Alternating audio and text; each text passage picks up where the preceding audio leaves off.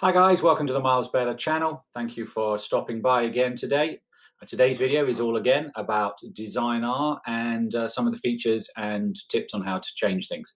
So once you've entered your dashboard, you can see I've got lots of ebooks open. We're going to go in and we want to review one. So we're going to look at the Grow This Visit. So we roll over and we've got an opportunity to preview it.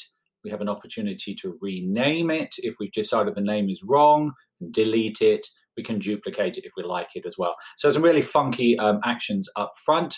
We can also open it as a PDF. We can open it as a flip book and generate a flip book in code. So loads of things that we can do off of here and generate a 3D cover.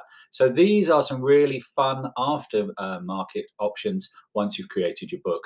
But today's tip is about going in and having a look and doing some editing. So we're going to edit it. And today's tip is we're going to look at changing all the footers.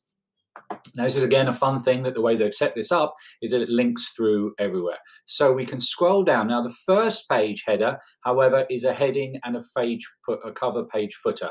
So we can't actually change that to be default all the way down.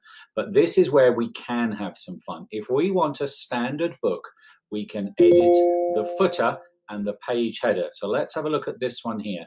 So we're going to go in here. And we're going to open it and we're going to edit it. This is the link that it's checked to, so we like that.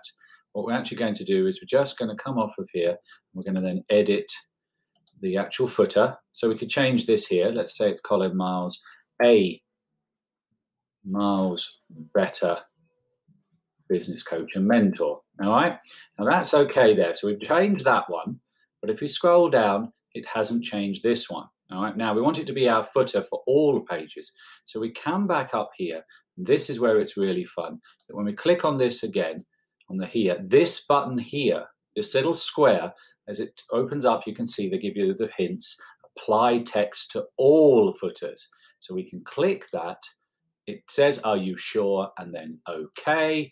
And hey presto, a Miles Better Business Coach and Mentor, Miles Better Business Coach and Mentor. And we can do exactly the same thing with the header here, and the fact that we can change it, edit it, and again here, clicking it, would you like the header to be all of the same? And we would go, okay. Now I haven't actually edited it, so it is all the same, but you can see I did that earlier.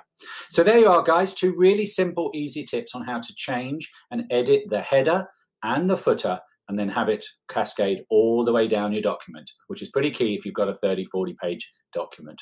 We hope you enjoyed this tip. If you did, please share or like it. If not, obviously, also, please, I always get this wrong. Here we go. Please subscribe in the button below, and you have a great day, guys. Catch you on the other side.